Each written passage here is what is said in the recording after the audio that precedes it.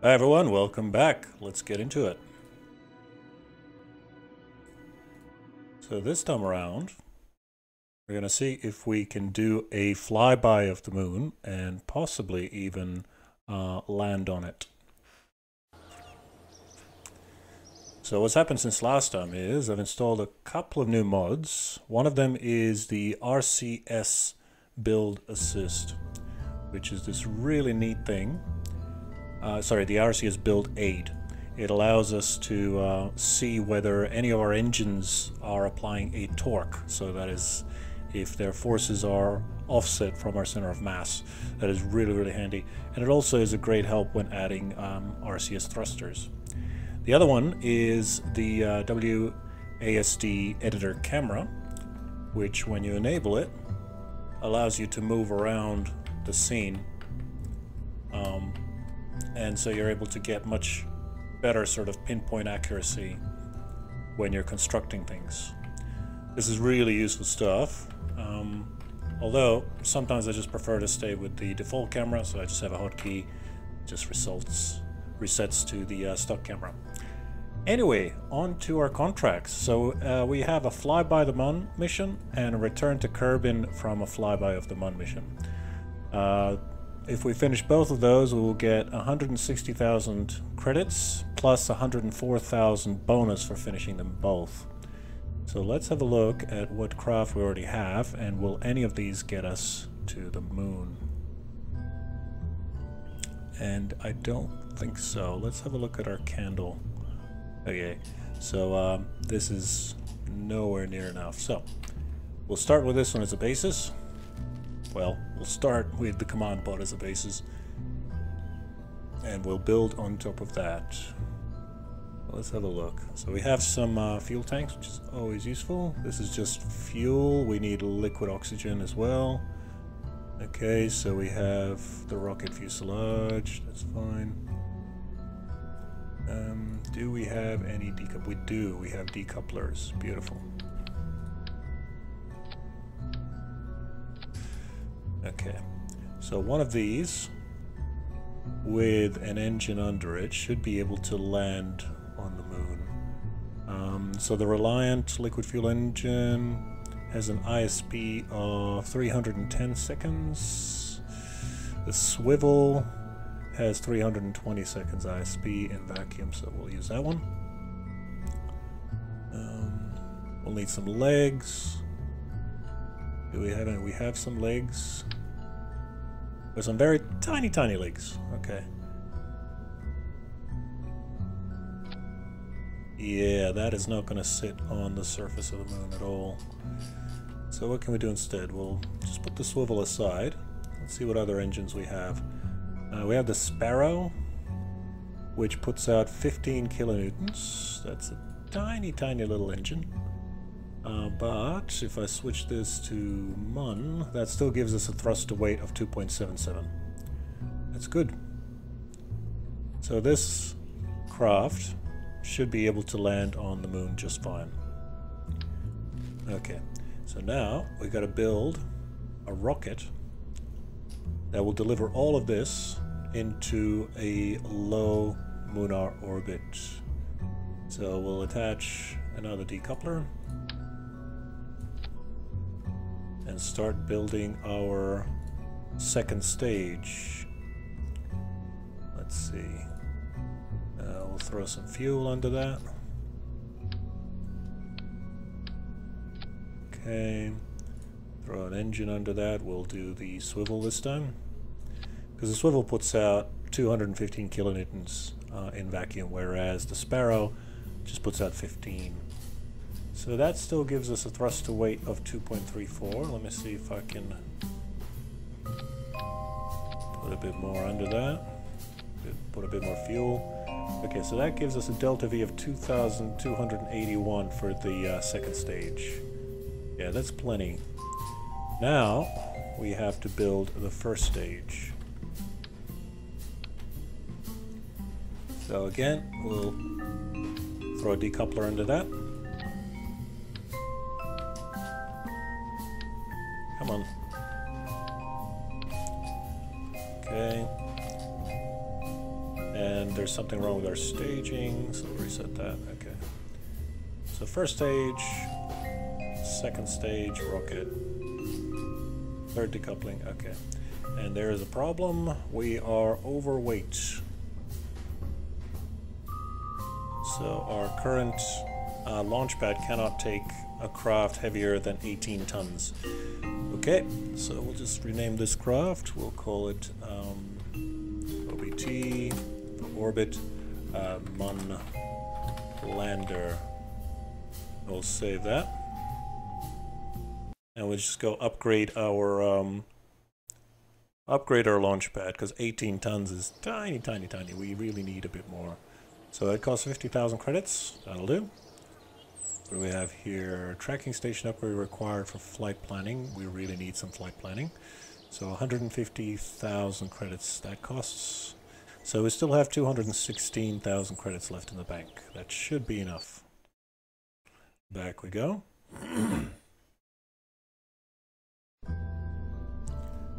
Okay, so that gives us our rocket. So our first stage at this point has a thrust to weight of 1.1, which isn't very much. Although, mind you, the moon rocket that actually took astronauts to the moon had a very small thrust to weight ratio on takeoff. But thanks to its very, very thirsty engines, it was able to get rid of a whole lot of that weight very quickly.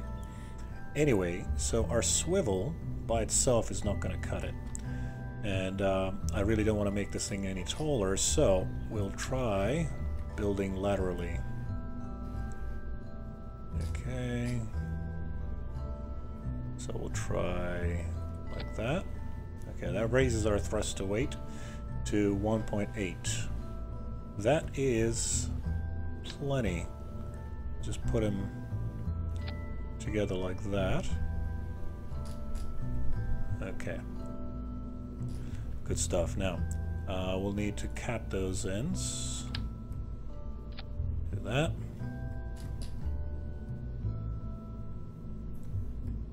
Okay. So these three rockets will fire first. They'll decouple. And then the center rocket will fire. And that'll decouple. And then finally this will decouple. And the parachute will deploy. Okay. I'm not really liking having 3 swivels, because swivels are not really that efficient in atmosphere.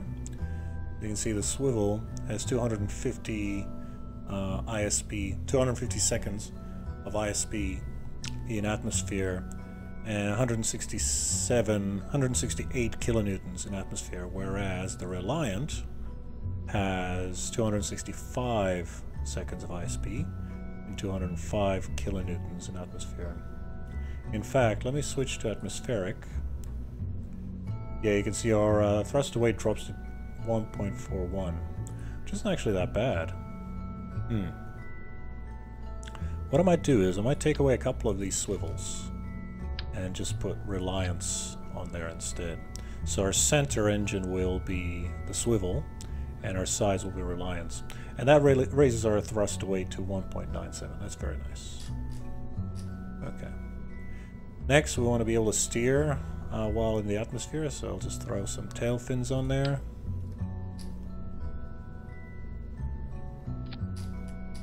Let me just zoom in.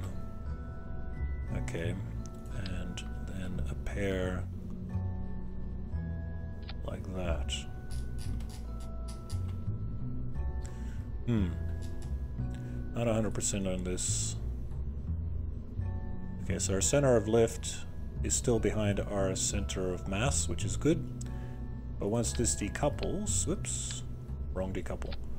Once this decouples, that's our center of mass, and our center of lift is all the way over there. Okay, so we will need some winglets to carry it. There we go. That puts our center of lift behind our center of mass. This is usually what happens is, if your center of lift is in front of your center of mass, your rocket's going to flip over. And also if you have an unnecessary amount of drag in the front and not enough fins in the back, your rocket's going to flip over. Okay, put that on. Okay, now this puts our center of lift just ahead of our center of mass. Okay, let's see if we can adjust these fins. Just to put the center of lift a bit further back. Okay. That is very, very close. Okay. Let's move this guy a little bit further back. Good. That should give us some nice stability. Now, do we... Oh, good. We have these stability enhancers. What one of these does is it basically just holds your rocket in place. Stops it from tipping over while sitting on the launch pad. Okay, and we have exceeded our maximum parts count. We are at 40 parts. Okay. So I'll just save that, and we'll see if we can upgrade something else to raise our parts limit. Okay, so we'll try to... Okay, we cannot afford to upgrade our VAB. Well, that's annoying. We may need to... What can we do? This rocket will definitely get us to the moon. It's just that... I just rotate it. There we go. And put it nice and close to the ground. Yeah. How many parts are we at? We're 10 parts over. Okay. So we need to drop some parts. We need to lose 10 parts total.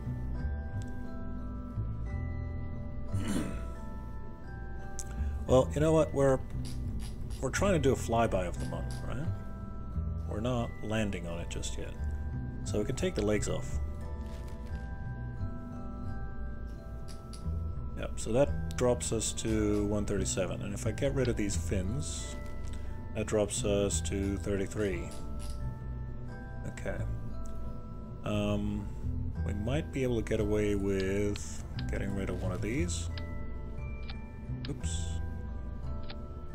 Okay. That drops us to 32 out of 30.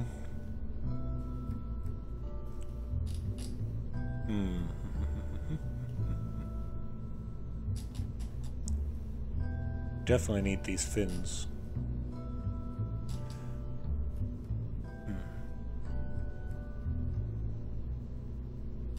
Well, we don't need all of these.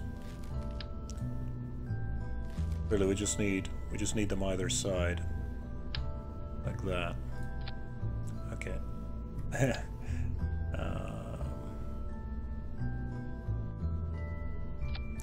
Okay, that puts us right at 30, and it's clip again, so... Never mind, we'll just have it sit on its engines. This is less than desirable in the real world, but good thing is these engines are nice and sturdy in Kerbal Space Program, so it should be safe to launch with that. I usually never would do that, but part limits. Okay, and let's attach some Kerbal Engineer module onto that so we can get some nice delta V's and stats. If I can find it. Okay. KER, there we go.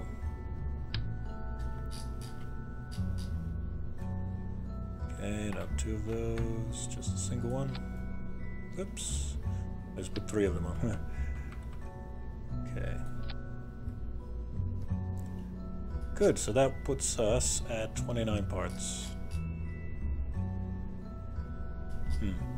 I have a nasty feeling that as soon as we get into the second stage, if we're not high enough, we're just gonna tip over. But we'll just have to find that out. Yeah, let's get our crew on board. We'll have Valentina do this one. Good. Okay. And let's enable our RCS build aid. And as you can see, it shows 2 center of mass indicators, one of them being the empty and the other one being the full state. But there is no torque I mean, obviously it makes sense. Our engines are thrusting straight down, the total amount of force is going straight up, and this rocket is nice and balanced. Okay. Now let's check our staging. So we'll fire these rockets, decouple the first stage, fire the second stage, decouple the second stage, fire the third stage, and this will be on our re-entry. I think that's it. Do we have any concerns from the engineer? We cannot transmit science. Okay, well, we have one more part to attach, but we don't actually need to transmit science. We can just recover that when we return. Okay, let's do that. Save. RCS build aid, save, and go.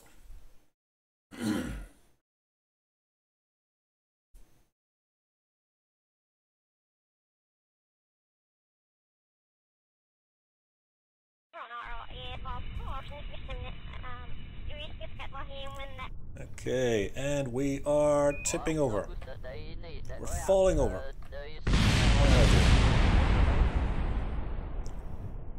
Yeah. Okay, well, we'll go back to the Space Center. So, unfortunately, Valentina Kerman was killed during that. The good thing is, she is one of the immortal 3, so she will be able to return within a couple of hours. Meanwhile, we'll just have to tell Jib that he is to fly instead. And yeah, this time we might put on some hold down clamps.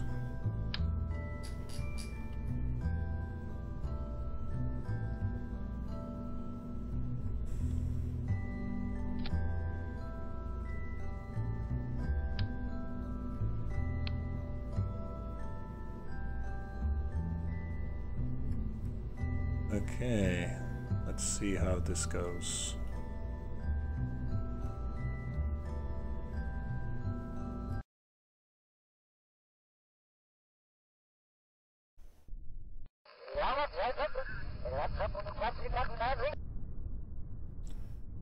Okay. It looks like that single clamp is just enough to keep it from toppling over, which is just as well, because Jeb is our last pilot, at least for a couple hours. Okay, so I'm just going to engage SAS. And I think that's about as much as we can expect. Okay. So we're going to launch in 3, 2, 1, and lift off. Just going to try to correct immediately because we went a bit south there. Okay. And now, as soon as we can, start turning towards the horizon. This is because whenever you are burning in the direct opposite direction of gravity, you're effectively applying a deceleration to yourself, which means you're wasting about 9.8 meters per second acceleration constantly. So the sooner you can get to be going horizontal, the less of that energy will be lost when you start falling back down again. By definition, once you run out of vertical velocity, you will start to fall back down again. So no matter how high you go, unless if you go into sort of an extreme escape velocity, you will lose all of the energy you put in going up as you fall down. But if you keep going sideways, all of that energy will be preserved as you enter orbit. Okay, we're above the clouds. Going to get a bit more aggressive with our angle of attack. Starting to see a little bit of flames, that's fine. 1,000 meters per second at 27 kilometers altitude. We're looking good. Pushing our apoapsis out, and we have just run out of fuel. Okay, set that to prograde, and Activate engine. Okay. Let's push our apoapsis out to about 150 kilometers altitude.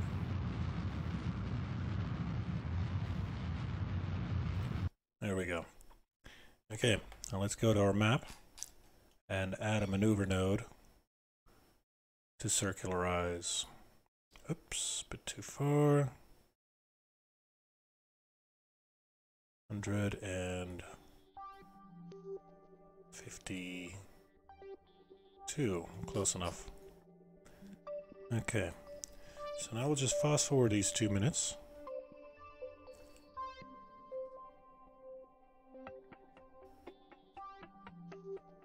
Okay, a minute 30 seconds.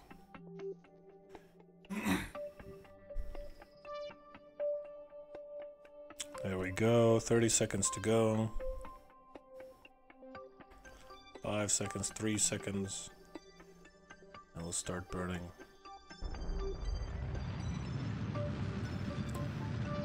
Okay. So this will cost us about 1,000 meters per second delta V, which will leave us maybe 400 left in the second stage. Now from memory, we should need about 780 to 800 meters per second just to reach the moon. So we will use some of our third stage just getting to the moon, which is fine. I believe we have about 3,800 meters per second in our third stage, which should be more than enough for a simple flyby. Okay, so that is our new periapsis of 148 and our apoapsis of 161. That is good enough. Now let's select the Mon as our target and plot a course of intercept. Okay.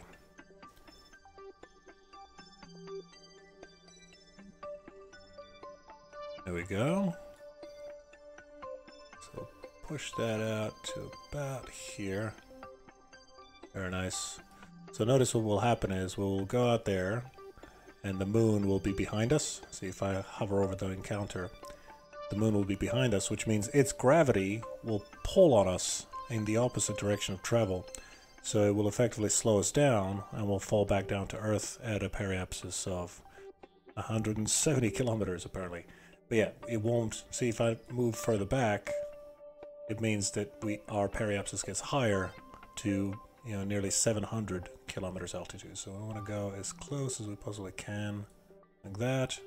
That drops our periapsis back down to 200 Ks again. Okay, so that maneuver node is in 2 minutes and 40 seconds. So we'll just fast forward to that.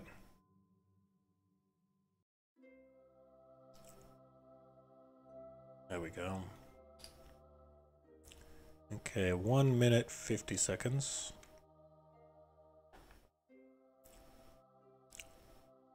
Okay, down to 30 seconds. 10. Okay. We'll just turn ourselves back to prograde and fire up.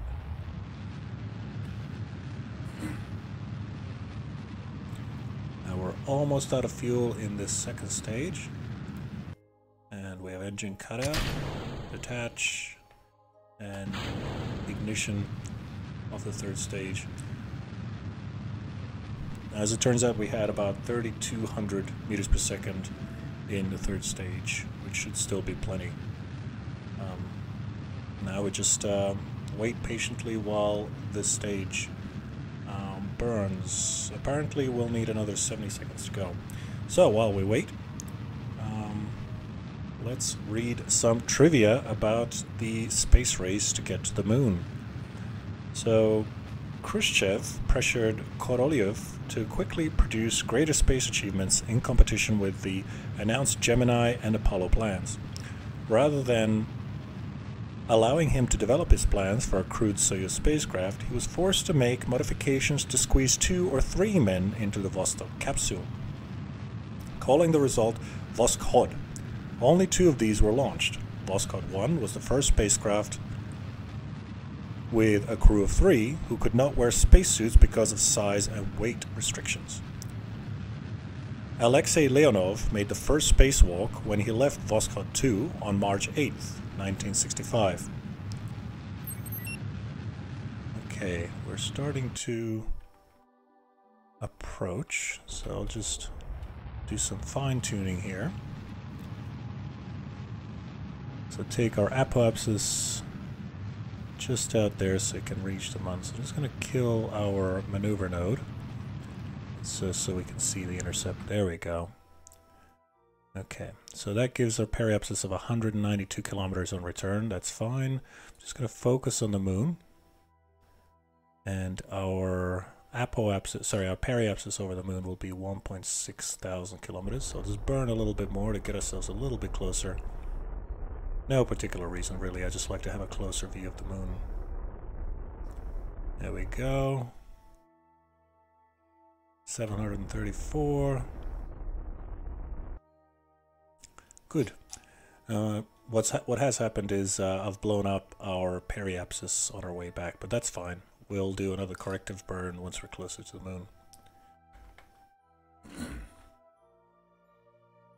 And we are on our way. There's the Moon, and we're headed straight towards it. There's nothing really else we need to do except just wait until the Moon's gravitational influence is greater than that of the Earth, or of Kerbin, and it will catch us, so to speak. So we have just achieved some first milestones. We've broken a speed record of 2,500 meters per second. Good, I guess. Okay, so we'll start fast forwarding. Let me just check how much time we have until intercept. We have 4 hours and 53 minutes to intercept. So I'll just give us an alarm. So SOI change, which is in 4 hours, 50 minutes. Good enough.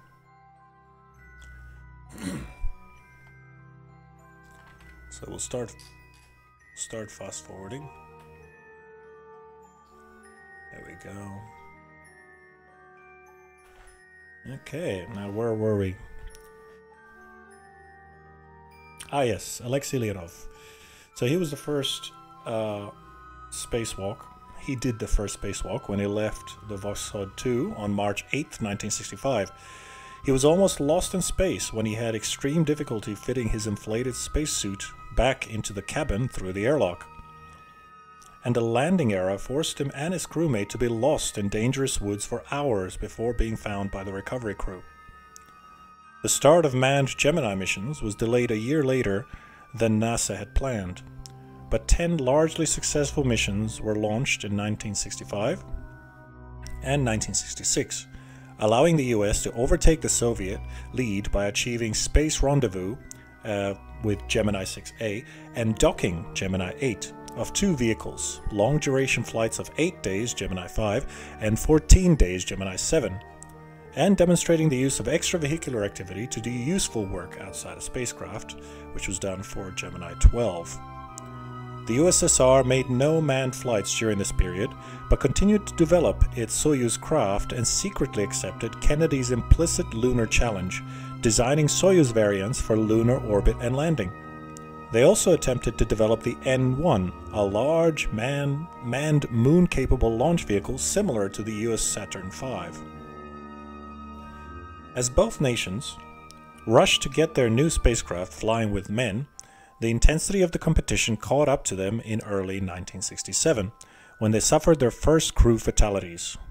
On January 27th, the entire crew of Apollo 1, Gus Grissom, Ed White, and Roger Chaffee, were killed by suffocation in a fire that swept through their cabin during a ground test, approximately 1 month before their planned launch. On April 24th, the single pilot of Soyuz 1, Vladimir Komarov, was killed in a crash when his landing parachutes tangled, after a mission cut short by electrical and control system problems. Both accidents were determined to be caused by design defects in the spacecraft, which were corrected before manned flights resumed. The US succeeded in achieving President Kennedy's goal on July 20th, 1969, with the landing of Apollo 11. Neil Armstrong and Buzz Aldrin became the first men to set foot on the moon. 6 such successful landings were achieved through 1972, with 1 failure on Apollo 13. The N-1 rocket suffered 4 catastrophic unmanned launch failures between 1969 and 1972, and the Soviet government officially discontinued its manned lunar program on June 24, 1974, when Valentin Glushko succeeded Korolev as general spacecraft designer. Both nations went on to fly relatively small, non-permanent manned space laboratories, Salyut and Skylab, using their Soyuz and Apollo craft as shuttles. The US launched only 1 Skylab, but the USSR launched a total of 7 Salyuts, 3 of which were secretly Almaz military manned reconnaissance stations, which carried defensive cannons. Manned reconnaissance stations were found to be a bad idea since unmanned satellites could do the job much more cost-effectively. The United States Air Force had planned a manned reconnaissance station, the Manned Orbital Laboratory, which was cancelled in 1969. The Soviets cancelled Almaz in 1978. In a season of detente, the 2 competitors declared an end to the race and shook hands literally on July 17, 1975, with the Apollo-Soyuz test project, where the 2 craft docked and the crews exchanged visits.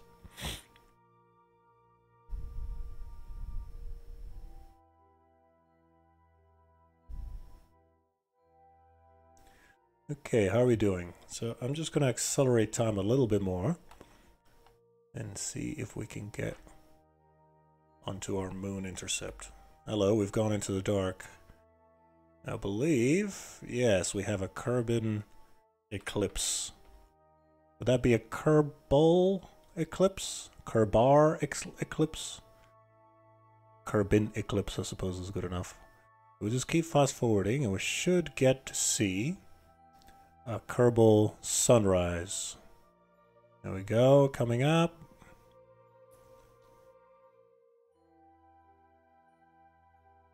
And it's coming along. There we go. Beautiful. Okay, we'll just turn right around and the moon is getting nice and big in the window.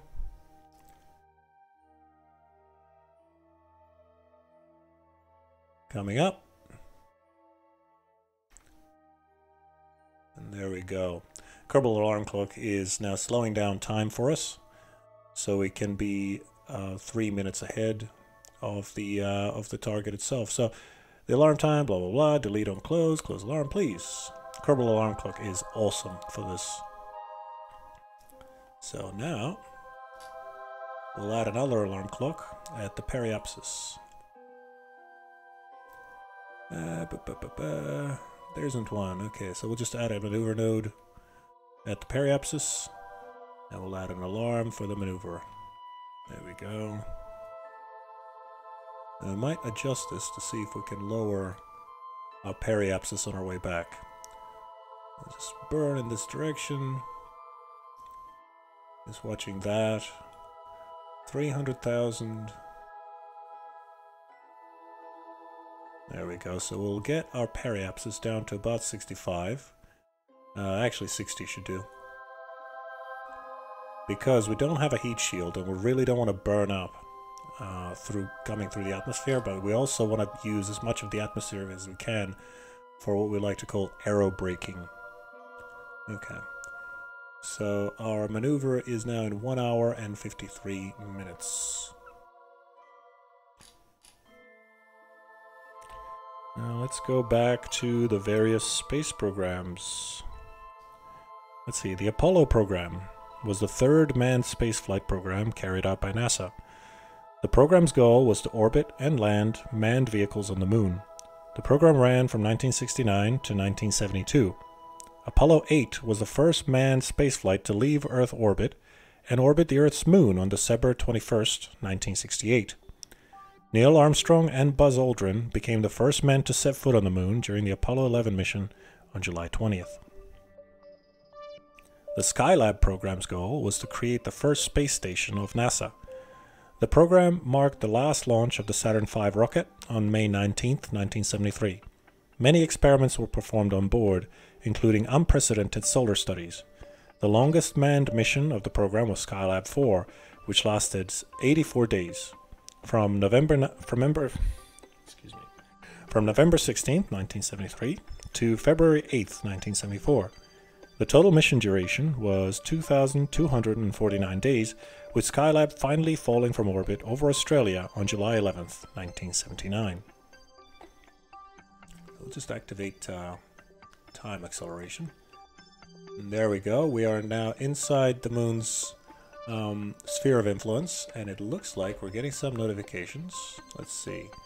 So we have completed our first contract parameter, which is to fly by the moon. Let's talk about close encounters. Any closer and there would be paperwork. And we have some world first milestones. We have initiated the first flyby of the moon. That's 26,000 credits. We have escaped the gravitational influence of Kerbin. 26,400 credits. Very nice. Okay, so we still have another hour and 45 minutes before our periapsis burn over the moon. So I'll just go back to the Space Center and let's see if we have any more jobs that have opened up as a result of our recent achievements.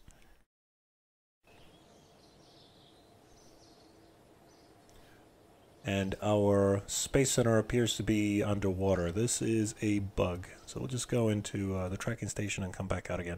Unfortunately, sometimes this happens with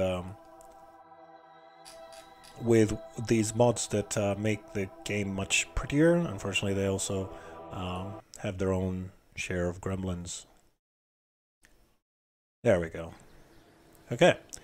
Now let's have a look at our mission control. What do we have? We have surveys, haulage, science data from space around Kerbin. Yes, sure, absolutely. Just to spell this one out, so we need to transmit or recover scientific data from space around Kerbin. Totally dead easy. We can do that on our way back. Just have to remember to do it. Okay, next. Test Rovmax Model S2 at the launch site. Okay. We can definitely do that, but I'm not really sure if it's even worth our time. This will give us about just over 6,000 credits. So we need to test SpaceY 09S solid rocket booster at the launch site, another 6,000 or so. Decouplers, haulage, okay. We don't want to be doing tourist drives yet. We don't have the comms ability. Okay. Well, we can definitely test these things at the launch site, so just accept those. Okay. The parachute while in flight over Kerbin. So we need to be doing 3,000 to 8,000 kilometers, sorry, 3,000 to 8,000 meters altitude, doing from 70 to 180 meters per second. Okay, and that'll give us about 30,000 credits. Don't really want to bother with that. Can we test the Juno engine? Want to splash down? I suppose we can. And observational surveys. I might accept the observational surveys. Oh, except these are above 17 kilometers altitude. We cannot get there without a rocket. So we'll just leave that for now. Now we do have enough credits now to upgrade our vehicle assembly building. And our astronaut complex. Yes. Yes, we should upgrade that. Good. Okay, so now, hopefully, we can go right back to Jeb and have him perform an EVA while doing a flyby of the moon.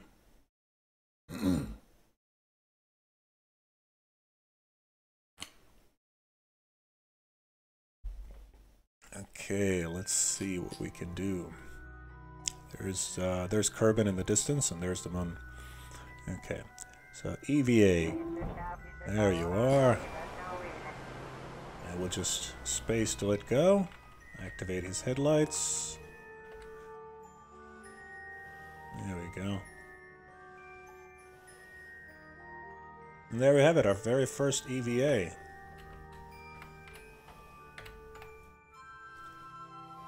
Perform all science. You've recorded observations about the situation. Okay. Let's get back inside. Okay, it looks like we've got a little bit of a rotational angular velocity in the craft, so we just have to catch up to it. Grab. And board. Yes, please. There we go.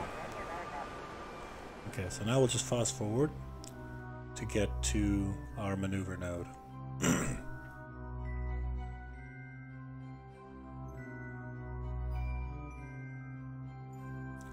we go. Wonderful. Look at that.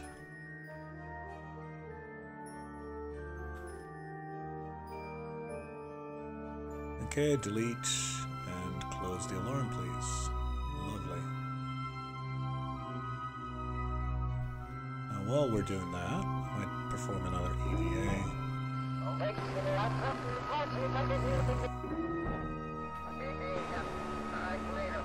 So we are about 2 minutes 20 seconds away from our burn. Just double checking. Good. Okay. Just fast forward a little bit more. And a little bit more. Okay, 1 minute to go. 20 seconds. 10. Okay, engine ignition.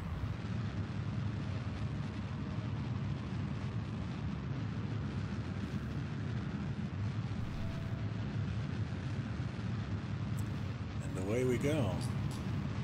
I'm just watching this valley over here. We want to drop that to what we had planned, about 60 kilometers altitude.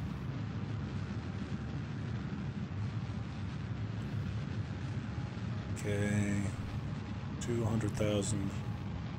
Start throttling that down. There we go. Just under 59 Ks. Which is just fine.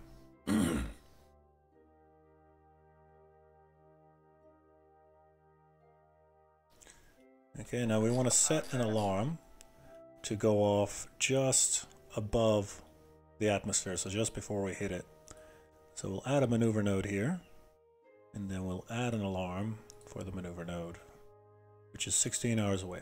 Very nice.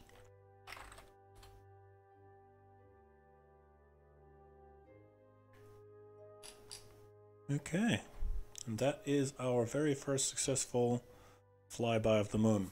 And of course, once we get to that node, we'll have to get Jeb to do another EVA and collect some more data around Kerbin.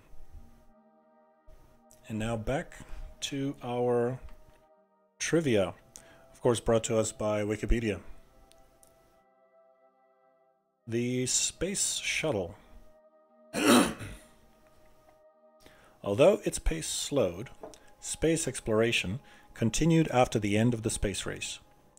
The United States launched the first reusable spacecraft, the Space Shuttle, on the 20th anniversary of Gagarin's flight, April 12, 1981. On November 15, 1988, the Soviet Union duplicated this with an unmanned flight of the only Buran-class shuttle to fly, its first and only reusable spacecraft. It was never used again after the first flight. Instead, the Soviet Union continued to develop space stations using the Soyuz craft as the crew shuttle. Sally Ride became the first American woman in space in 1983. Eileen Collins was the first female shuttle pilot, and with shuttle mission STS-93 in July 1999, she became the first woman to command a U.S. spacecraft. The United States continued missions to the ISS and other goals with the high-cost shuttle system, which was retired in 2011.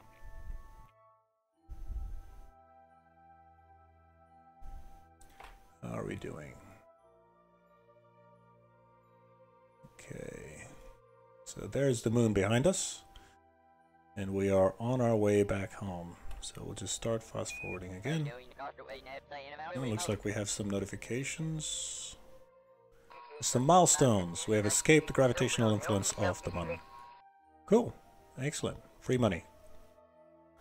Okay, so we'll fast forward some more. And there comes Kerbin.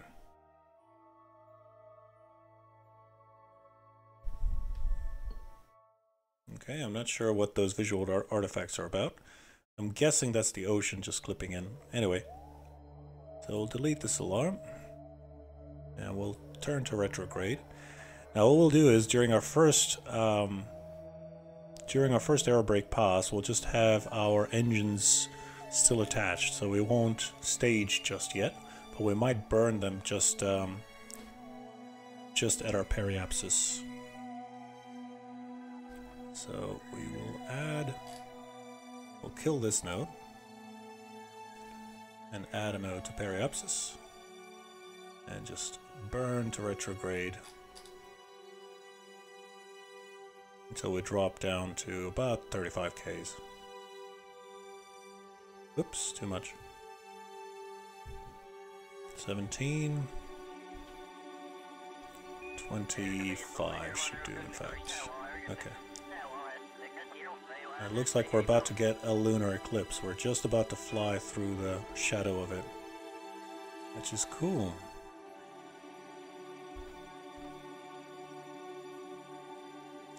Just add an alarm. There we go.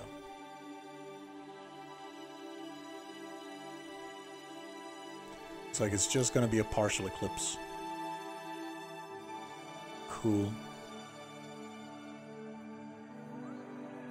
Okay, coming up to our retrograde burn. 1 minute 30 to go.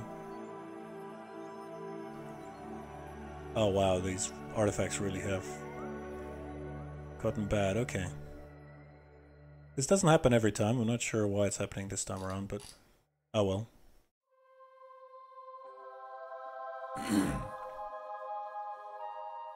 Okay. There we are.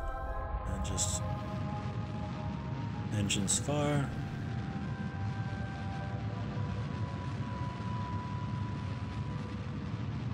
Okay, dropping our apoapsis nice and steady.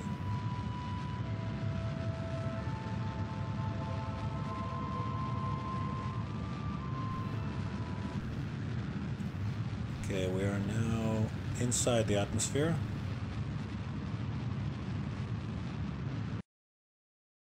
Might do an EVA just as we're on the outer edges. There we go. Very nice. That's just given us a little bit of extra science. Okay, I throttle up those engines again. Okay. So what I'm doing at the moment is I'm just burning retrograde just to bleed off as much speed before we hit the thickest parts of the atmosphere. And let me just kill this maneuver node. We don't need that anymore. So we're about 25 seconds away from periapsis, which has dropped to about 56 Ks, which is fine.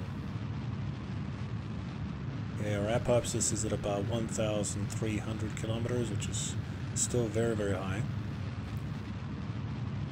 But it looks like we may be able to bleed off enough speed in this one pass.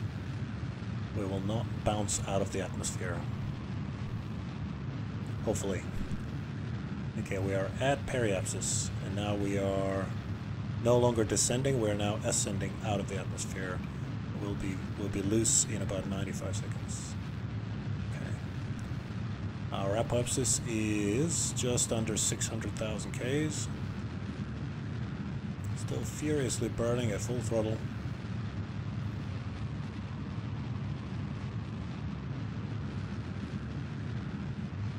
May have skimmed the atmosphere a little bit too shallow, which is just fine. I really didn't want to burn up on our way back. Okay, our apoapsis is 250 kilometers, 200 kilometers, 150. Come on. 100 kilometers. There we have it. 75 kilometers. Beautiful. We have achieved re-entry. Okay. So now, before this thing becomes a liability, we need to jettison it. So I'll just twist ourselves sideways because we don't want to fly into it. And let it go. Return to retrograde. There we have it.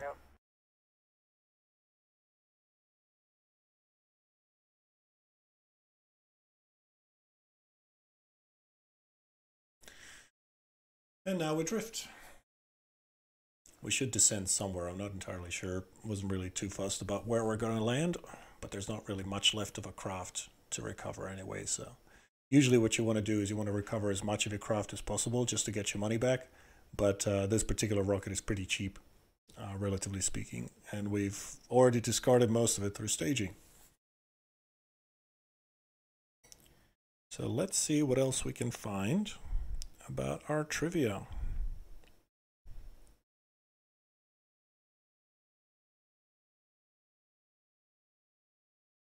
Let's see, the International Space Station. Recent space exploration has proceeded to some extent in worldwide cooperation, the high point of which was the construction and operation of the International Space Station, or ISS. At the same time, the international space race between smaller space powers since the end of the 20th century can be considered the foundation and expansion of markets of commercial rocket launches and space tourism. The United States continued other space exploration, including major participation with the ISS. Okay, Jib, settle down. Including major participation with the ISS with its own modules. It also planned a set of unmanned Mars probes, military satellites, and more.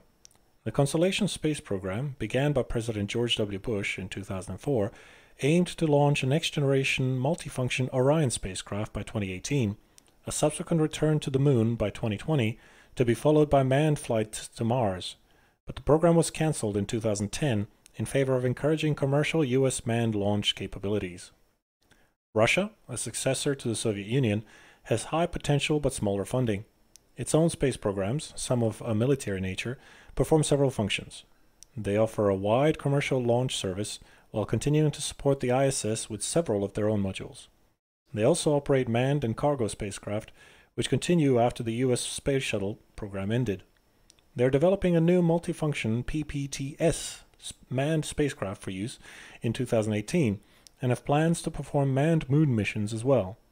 The program aims to put a man on the moon in the 2020s, becoming the second country to do so. The European Space Agency has taken lead in commercial unmanned launches since the introduction of Ariane 4 in 1988, but is in competition with NASA, Russia, Sea Launch, China, India, and others. The ESA designed manned shuttle Hermes and Space Station Columbus were under development in the late 80s in Europe. However, these projects were cancelled, and Europe did not become the third major space power. European Space Agency has launched various satellites, has utilized the Manned Space Lab module aboard U.S. shuttles, and has sent probes to comets and Mars. It also participates in the ISS with its own module and the unmanned cargo spacecraft ATV. Currently, ESA has a program for development of an independent multifunction manned spacecraft, CSTS, scheduled for completion in 2018. Further goals include an ambitious plan called the Aurora program, which intends to send a human mission to Mars soon after 2030. A set of various landmark missions to reach this goal are currently under consideration. The ESA has a multilateral partnership and plans for spacecraft and further missions with foreign participation and co-funding. ESA is also developing Galileo program, which seeks to give independence to the EU from the American GPS. China. Since 1956, the Chinese have had a space program which was aided early on from 1957 to 1960 by the Soviets. They were provided missile technology experts and missiles to study from. In 1965, plans were made to launch a human into space by 1979, and in 1967 the plans were made for a 4-human spacecraft. East is Red was launched on April 24th, 1970, and was the first satellite to be launched by the Chinese. In 1974, the plan for human spaceflight was scrapped when policymakers decided that application satellites were more important and competing with the USA and USSR wasn't as important. In late '86, the 863rd project was started, which had a focus on military applications, but also had a goal for human spaceflight. Despite possessing less funding than ESA or NASA, the People's Republic of China has achieved manned spaceflight and operates a commercial satellite launch service. There are plans for a Chinese space station and a program to send unmanned probes to Mars. China's first attempt at a manned spacecraft, Shuguang, I do apologize, I must have butchered this one, Shuguang, was abandoned after years of development, but on October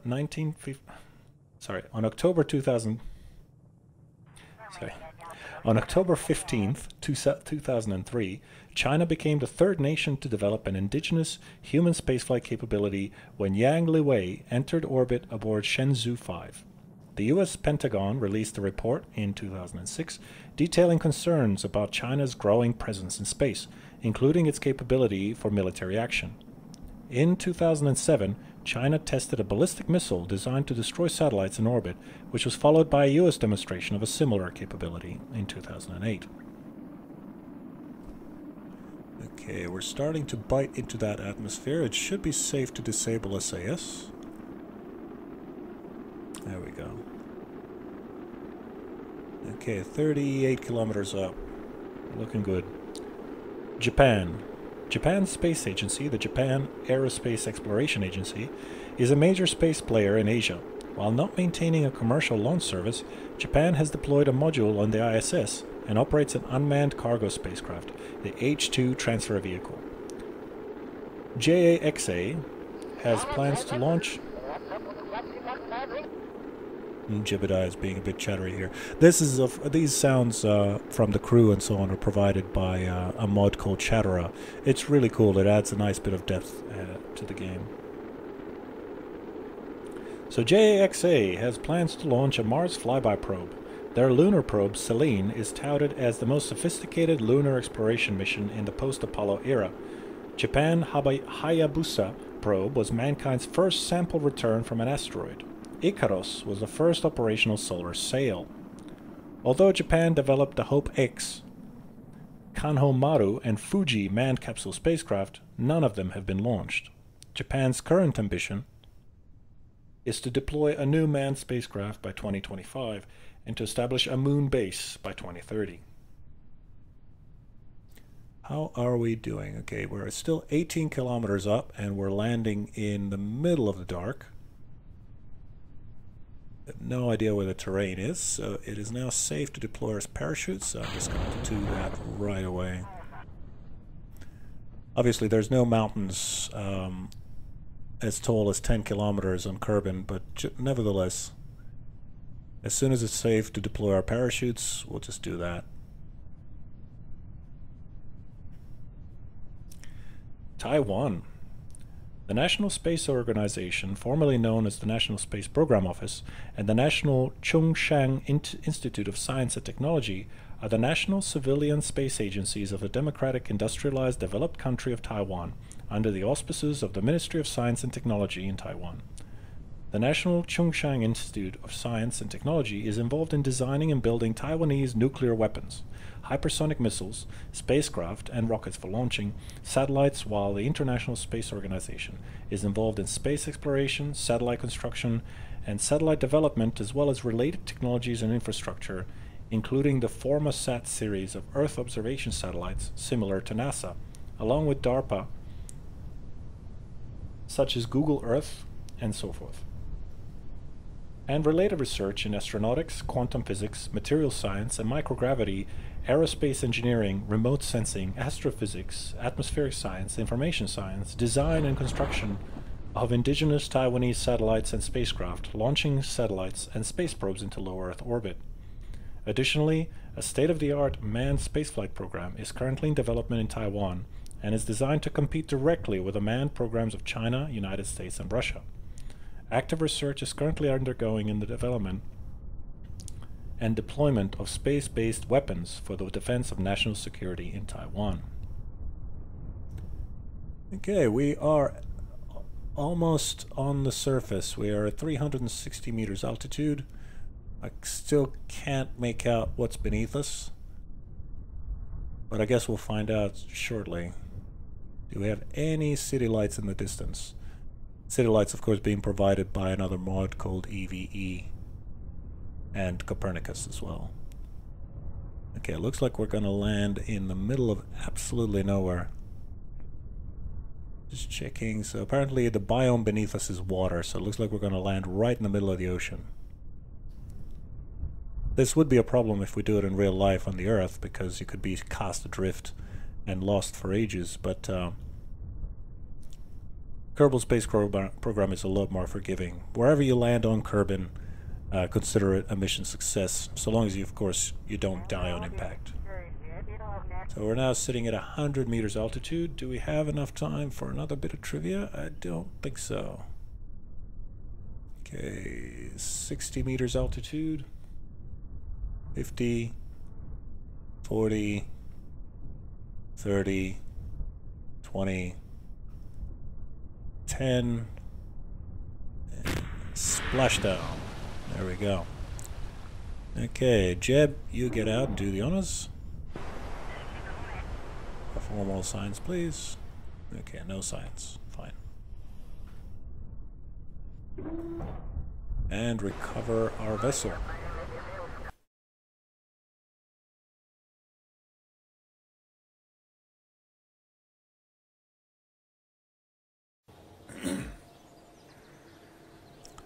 Okay, we have gathered 52.7 science during that expedition. We've recovered some parts, which is nice, and Jeb has gained 2 experience points, but not enough to gain a second star. We have a bunch of messages. So we've completed our trip from the moon. They're amazed at us. A return trip from the moon. Is this mission login right? Incredible! We've taken our first steps towards exploring the moon. Let's keep going and see where it takes us. Reward of 104,000 credits. The recent accomplishments of our space program have attracted contributions from numerous organizations. We've returned home from a flyby off the moon, and we've gathered the first scientific data from the moon. Science data from space around Kerbin. We've just received experimental data from space around Kerbin. Good work. 18,700 credits. Good, good. Okay, let's have a look at... Oh no, we're actually out of time. I'm afraid I've gone way over time for this particular episode. So I do appreciate you watching, and we'll just leave it there, and we'll see you next time. Bye-bye.